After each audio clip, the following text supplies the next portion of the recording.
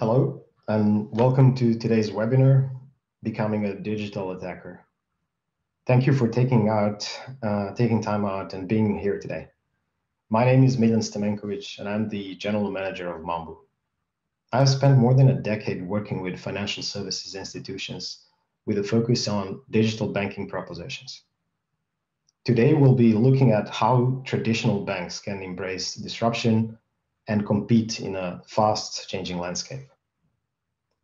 So first, I would like to ask myself a question, why is there a shift to this new reality? So we have the opportunity to do to financial services what, for example, Tesla has done to the car industry. While Volkswagen and other car manufacturers are falling behind and have to play catch up, Tesla designed their electric vehicles from the ground up. Tesla also produced the first car that could improve with an over-the-air update, so your car always stays up to date and always relevant. They also have a supercharger network which provides 24/7 support so that your car never stops. And because it's built for the new reality, it has a range and efficiency like no other electric car in the market. So we see a very similar trend in the financial services where banks can build their business models from scratch. These new business models are typically powered by cloud-based solutions that also run 24/7 and have zero downtime models. And above all, they run their operations with a leaner and much more efficient teams. So we could say actually that we live in the Fintech era, where the future of banking is fundamentally unknown. And is also an era which is characterized by rapid change, new entrants, new technology players that are coming to the market, and also pressure of transformation on existing service providers that we see all over the world. So it's an era where the banking services and experiences are being pressured to change from multiple angles. First and foremost, it's a customer-driven pressure, demanding personalized services, which are very similar to the ones provided by tech companies like Google and Apple, for example. Customers have less time and less desire to deal with outdated banking products. They also have less patience. So you could say that the bar has been raised by all their interactions with other technology. And at the same time, new technology is also available for anyone who wants to build a new bank or a new digital challenger in the market today. So there are better digital channels with more rich ability to interact. There is more data, more ability to scale easier and cheaper, and ability to personalize your service. There are also, regulatory changes, which are encouraging competition, openness, and new entrants in the market. And also there is approach and there is cheap access to capitals funding innovation, funding financial products, which makes these new entrants being capable of thinking of returns not only in quarters, but in decades, if you will. And this means we're seeing two different trends happening now at once. On the one hand side, there is the rise of new entrants. And there are names like N26, for example, that is one of the biggest and most popular digital banking operations and digital banks across Europe and the US. But also there are other entrants like Ant Financials or even Apple, if you will, coming to the financial services space. And at the same time, there is also change by the established and tier one banks that are out there. So just to name a few examples, you could see banks like ABN AMRO, which is one of the largest banks in the Netherlands, launching a speedboat initiative to compete in a space which was untapped, for instance, for SME market. You can also see, examples like driven by Goldman Sachs or Santander that are launching these new digital challengers, which are becoming more and more competitive as they grow. And if the future of banking is fundamentally unknown, it's actually a moving target, which will change and as new technologies come up, as new competitors enter the market, and also as the number of ways you can combine these to meet a market that's expecting better experiences and more personalization. So this freedom of change and the freedom of choice becomes critical to success of a new digital challenger that is out there. So if you look at some of those names that I mentioned earlier and new entrants that are coming up in the markets, there is a common denominator for all these new initiatives. They operate more like a tech company rather than a bank. And why is this so important? Well, this brings a competitive advantage for tech companies, as their IT organizations are organized around a set of platforms run by accountable platform or product teams. These platforms are each managed individually, and they can be swapped in and out. And when composed, they form the backbone of a company's technology capability. So this is why tech companies can get products to market 100 times faster than, compared to their more incumbent peers that are out there. So if we go about building a bet, what are the approaches? What are the examples of building a bet that are available? We can see in the market that some of the players are trying to build their capabilities in-house.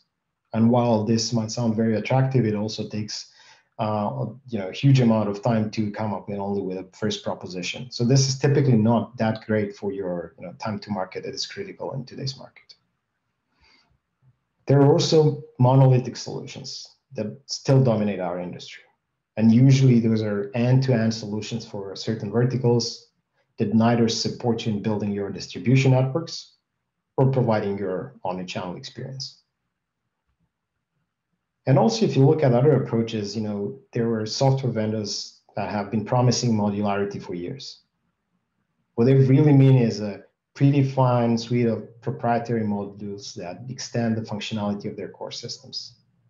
They are extensible, but they're not flexible or open.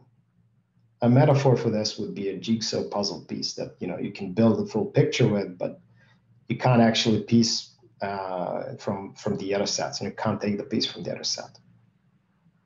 And when you look at the modern banking technology and modern banking architectures that are being built right now, we see a lot of approaches that are similar to composable banking approach. What does this actually mean? So they're composable systems that are, on the other hand, self-contained and designed for interoperability using API-first approach. So you can think of Lego blocks, for example. You can use them to build and empower any business model that you envision for your digital attacker. Okay, so let's build a bank from scratch. How do you do that? Well, first and foremost, you think about customer experience and the value proposition. And following the agile methodology, you start defining, just enough features or your minimum viable product, if you will, to satisfy early customers and to provide feedback for future extensions. And this could be as simple as, defining your full digital onboarding, basic current account or wallet account, your debit cards, payment feature, list of transactions, and that's pretty much it. And when you grow from here, we are free to go in any direction. We can swap out any of the components if they grow stale or if we see it fit. And each component in this story of building a digital attacker is an API-driven and allows us to avoid siloed landscape and truly evolve over time as this market shifts and business sees opportunities worth acting on. So you could say we are now fully transformed, a digital banking brand ready to be launched. So if you look from a technical perspective, I would like to emphasize an example how an architecture of such a digital challenger could potentially look like.